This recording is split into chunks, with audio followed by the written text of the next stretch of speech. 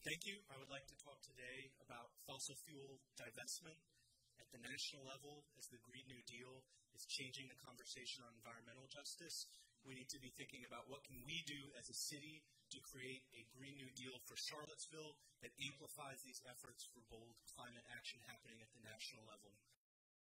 Environmentalism is not a niche issue. It is directly connected to affordable housing, economic and racial justice, and economic inequality. And I think some of the two most powerful things City Council can do for moving towards a Green New Deal for Charlottesville is, again, committing itself to a bold greenhouse gases emissions reduction target of 100% clean energy by 2035, which matches what other cities have already done, and divestment from fossil fuels in the war economy. Charlottesville on its own can obviously not solve the climate crisis, but actions we take can reverberate statewide and nationally. Fossil fuel divestments is one of the most powerful actions we can take on climate change. The 100 top corporations in the world are responsible for over 70% of fossil fuel emissions. Climate change is a problem of corporate power, and if we can pull our money away from the corporations and the military-industrial complex responsible for the climate crisis, we can start to strike at the roots of it. This is not a niche movement. If we support fossil fuel divestment, we would be following the lead of cities that include, in part, Burlington, Vermont, Berkeley, California, New York City, Washington, D.C., and Madison, Wisconsin. The divestment movement is supported by the Secretary General of the UN.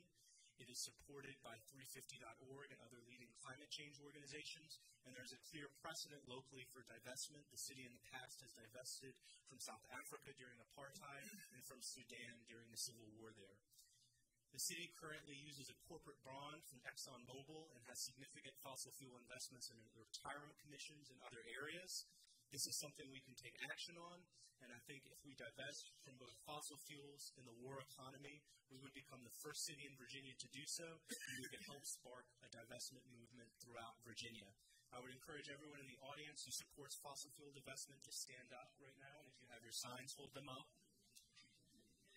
This is a popular movement supported locally in part by Indivisible Charlottesville, the Charlottesville Amnesty International, Sunrise Charlottesville, Together Charlottesville, and at least 4 current city council candidates, including myself, Sina McGill, Lloyd Snook, and Paul Long.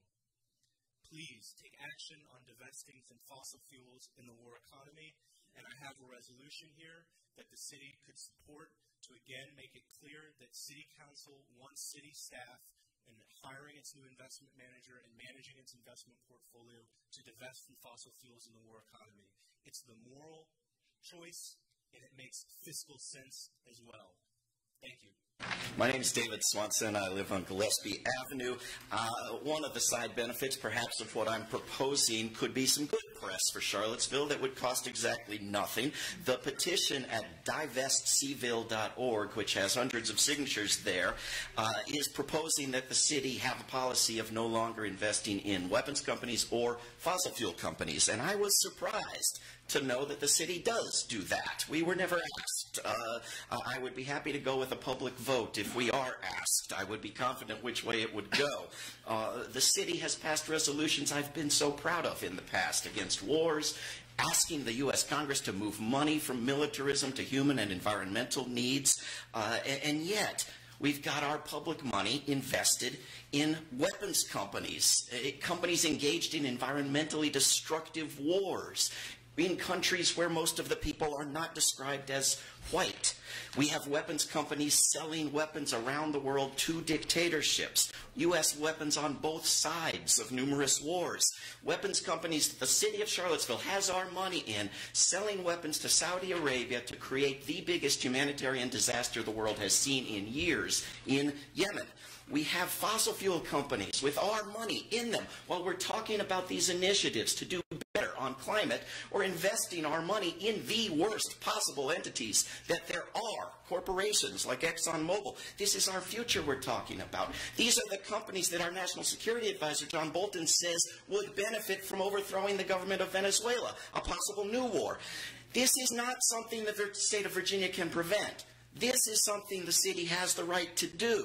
There are many things it can't. This is one it can, and it's done before, as Michael mentioned earlier. And this is not a national and global issue only. This affects our climate right here in Charlottesville, the gun violence that comes to Charlottesville, the war culture that comes to Charlottesville. And you can make just as much and more money investing more ethically as you make investing without any regard to ethics.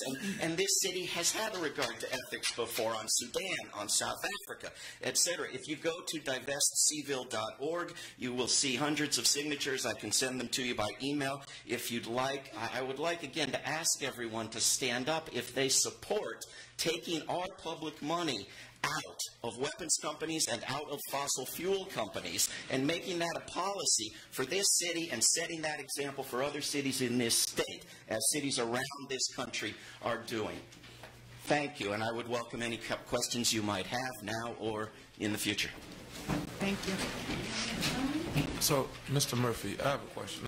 Mr. Murphy, if we were, because I'm just looking it up and then I'm reading the resolution and whatnot, and I've read some of the materials beforehand, but if we as a city were to look at divesting, what would that look like? Because I know there's a lot of different companies in which we currently are tied to, maybe that we shouldn't be for whatever reason, but in this particular instance that's been requested by several members of the community, what would that look like? Well, I think that you want to bring in some folks from the Retirement Commission. Yes, sir. Particularly Mr. Vandiver as the person charged by the public as making some of those investment decisions as an elected treasurer. The commission is going out to bid now for a investment firm, and so it makes good sense that we might include that as part of the scope in the RFP so that anybody who responds knows what we might be able to advise us on that particular issue. So I think there is some complexity in unpacking, as the city has many different investments, right? But it certainly could be done. I think the first two steps would be to learn from Mr. Vandiver and to make sure that we're asking all of the firms to be able to advise us on that and not to select a firm who can't do that work. I would be, on the lines of that, I would be interested if any of my colleagues would also have the appetite to place Mr. Vandiver on a council agenda, maybe late April or early May. He obviously couldn't do it at the next meeting or anything like that because there's a lot of preparation, but us getting Mr. Vandiver on an upcoming agenda to have this discussion, to hear out exactly what our options may be. Mayor Walker, I would like to second Mr. Bill, Councilor Bellany's request, and I believe that our attorney is also looking over the resolution. Okay. So I do agree with that, and and to Mr. Swanson, 6 years ago you brought forth a resolution where it was about tactical decisions concerning the use of military, where the city of Charlottesville was weighing in whether or not to bomb certain parts of the world. I couldn't agree with that. I didn't think we were qualified to make a decision about military tactics. This, however, is really something we can look into. So I really appreciate what you've done, because it does get to the point where, as a local elected government, we can make these kinds of decisions. And yes, I have always been strong about the environment and weaning us off of fossil fuels. To do that is going to be expensive. That's why we've been having these challenging conversations about changing our streets so that they're not so auto-centric. Something's got to give. Something's got to, be it taxes or be it taking away from other priorities.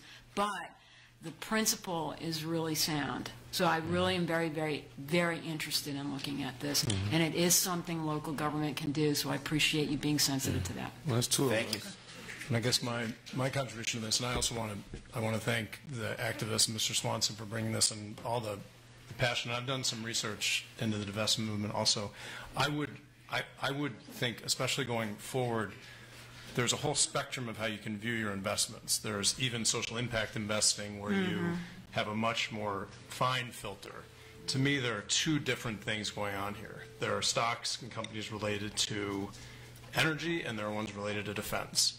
In my view, those are two separate resolutions, because we may in the future want to divest from another problematic industry. And I would prefer that we view those separately. And there are two different objectionable classes of industries that have been put together into this one resolution, and I think we're looking at two different ones.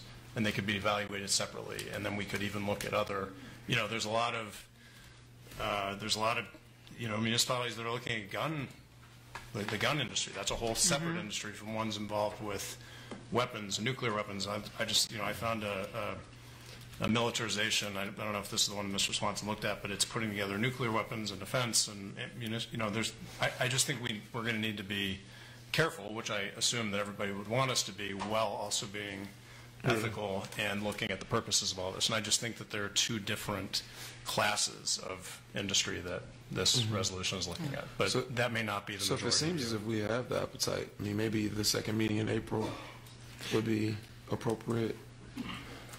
It may have to be the last meeting. Yeah, because staff's really overwhelmed with budget. Oh, right. Sorry. First meeting in May, more than likely. What are you right, because we have the budget stuff and all that. Could I respond very briefly to what's been said? No. Just, No, I can't. You've had yours. But okay, so we... Either way. okay. So he said either. Either? Okay. So then if there's appetite for it in that regards, I guess the other question would be, since there is currently, or is the RFP currently out, Mr.? No. Yeah. I just want to check on the timing of that. I think we should probably message the council tomorrow when they can investigate what the potential timing of the RFP is, see how that jives with council's desire to have it come in front of them. To hear, okay. So then that's a win. Excuse me, Mayor Walker, it does seem like Mr. Swanson wants to respond. Would it be possible for letting him respond to the... our date, to note a point that Councilor Signer made? Is that what you wanted to do? Just less than a minute. I just want to respond very briefly, if that's okay.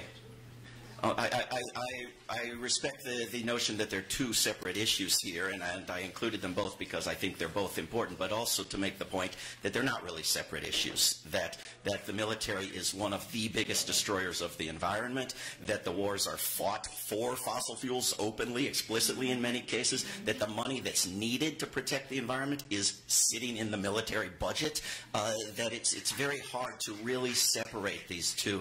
And I would also strongly encourage avoiding the notion and the word defense when talking about weapons dealers that deal weapons to dictatorships and democracies alike around the globe, the weapons that are used on both sides of most wars.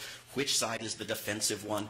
I don't think there's any need to use that particular word unless it's really explicitly justified. Thank you.